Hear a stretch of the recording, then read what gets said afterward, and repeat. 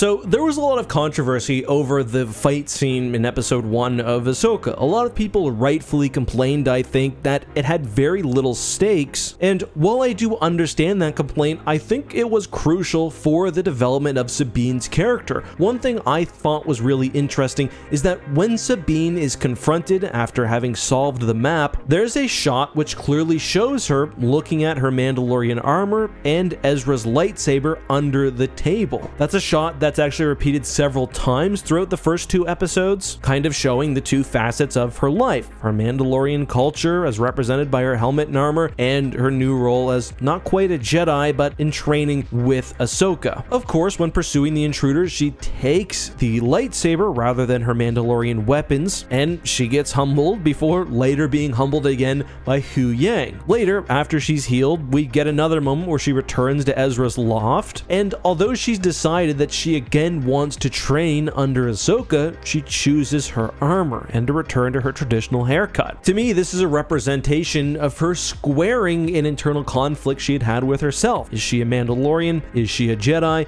I think she's realized that forsaking everything that she had been in favor of trying to be this Jedi wasn't going to work. She didn't have the ability for it. It was frustrating for her and for her master. Instead, we're going to see her take Ahsoka's lessons, but while also being herself, and I think she's going to be an incredibly effective combatant that way, as she was with the Darksaber in Star Wars Rebels. But what did you think of this scene? By the way, I will agree, I think it was a mistake to inflict another non-deadly wound with the lightsaber. We gotta see less of that.